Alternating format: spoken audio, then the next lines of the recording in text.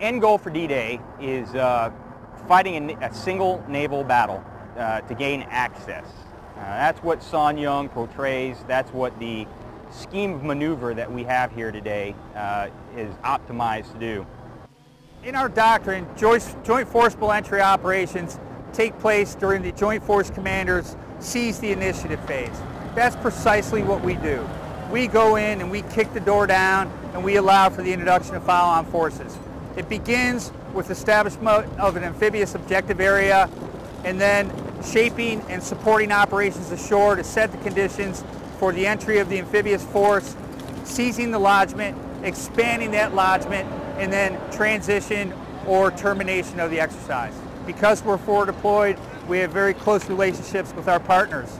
And for this year's Song, that includes Australia, New Zealand, and the ROC Marine Corps. As we conduct these exercises, we get better, we're more interoperable, and we have better integration across the force.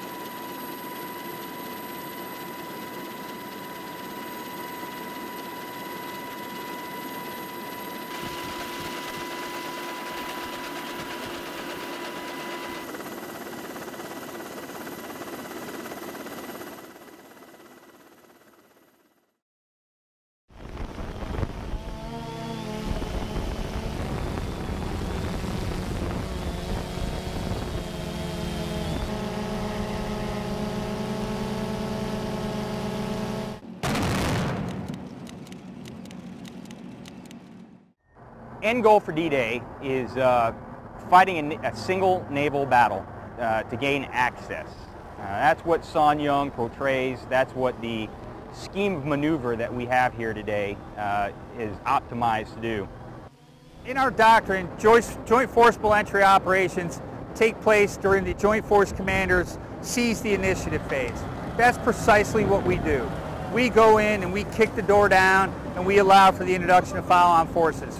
It begins with establishment of an amphibious objective area and then shaping and supporting operations ashore to set the conditions for the entry of the amphibious force, seizing the lodgement, expanding that lodgement, and then transition or termination of the exercise. Because we're forward deployed, we have very close relationships with our partners. And for this year's Sun Yong, that includes Australia, New Zealand, and the ROC Marine Corps. As we conduct these exercises, we get better, we're more interoperable, and we have better integration across the force.